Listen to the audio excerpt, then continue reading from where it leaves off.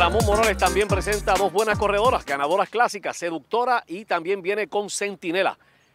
Asegura Ramón Morales que se van a caer dos invictos. Escúchenlo. Buenos días y saludo a toda esa fanaticada hípica. Llegó la carrera que todo el mundo está esperando. Dos invictas frente a dos buenas potrancas que tú tienes, Centinela y Seductora. Vamos a hablar primeramente de Centinela, con la monta de Juan Carlos Díaz. ¿Qué espera con ella? Bueno, primero que nada, son dos potrancas que son invictas, pero yo tengo dos potrancas que saben ser ganadoras clásicas. ¿Y qué me quiere decir con eso?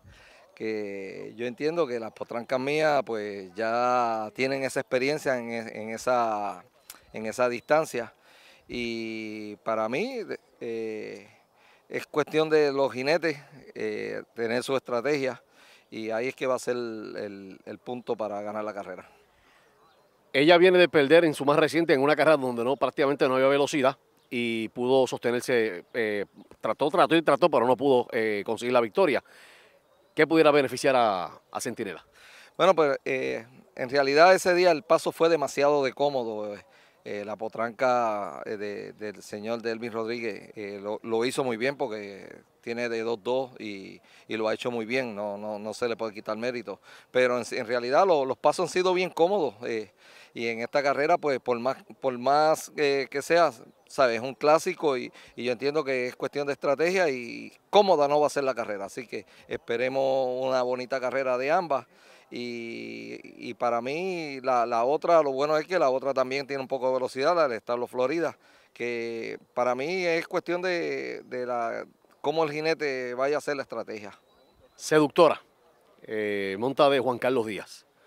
Es de las fuertes de la carrera. ¿Va a depender de un paso serio en la primera parte? Bueno, Seductora era Juan Carlos, ahora la tiene Javier Santiago, que la monta por primera vez. Él la trabajó, no la pudo trabajar esta última semana, pero la ha galopado y la trabajó, tuvo un briseo con él.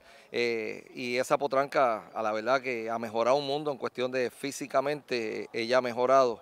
Esperamos, sinceramente, las dos, cualquiera de las dos, yo entiendo que van a hacer buena carrera, pero tampoco no es un dulcecito que nos estamos llevando, porque las otras dos están invictas y se tienen que demostrar ahora en el clásico, pero están invictas. Así que para mí cualquiera de las dos puede hacer una labor, pero yo espero que sea una de las dos.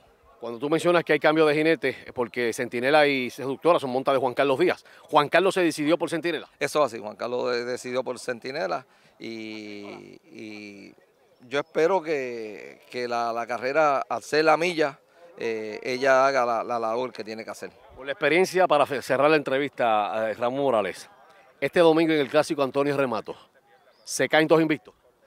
Yo entiendo que sí. Para mí se van los dos invictos con las dos potrancas mías. ¿Cuál de las dos? ¿Cuál de las dos? Si me das a escoger, Centinela, pero Seductora está muy bien. ¿Te gusta más Centinela? Sí, en cuestión por el tranco de ella, la manera que lo hace, para mí Centinela va a ser mejor millera que Seductora. Éxito.